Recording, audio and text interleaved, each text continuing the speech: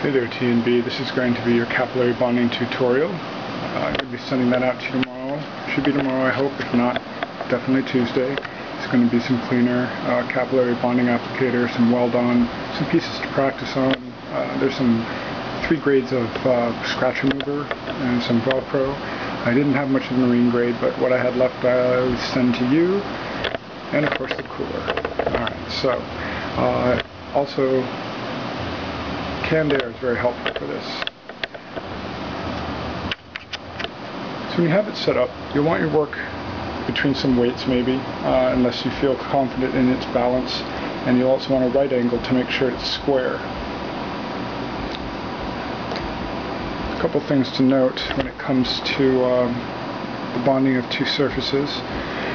That's a pretty good surface.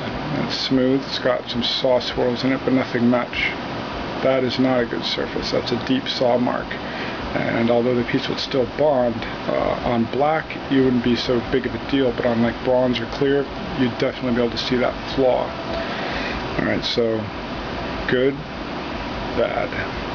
Also in bonding, you want to make sure that you have, this piece would be on the horizontal surface, this will sit on top of it like so.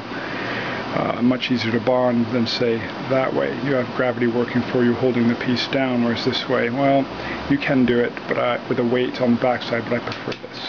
So that's how that's set up. So the applicator is a rubber bottle, plastic bottle, excuse me. Squeeze it, get all the air out, point it away, make sure that none of the liquid's squirting out. When you turn it over, bubbles start getting drawn in. This is the control mechanism.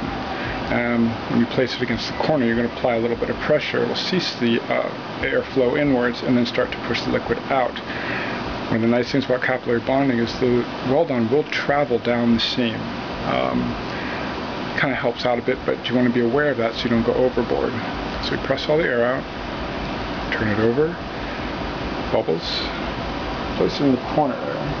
I apply just the smallest amount of pressure and move it across the surface. When I'm done, I release the pressure so the bubbles are being drawn in. That makes sure that no extra gets on the weld. Alright, so let that sit for just a moment. It only takes a couple of seconds for it to get tacky. You can move some things away here. And you can see that this is welded.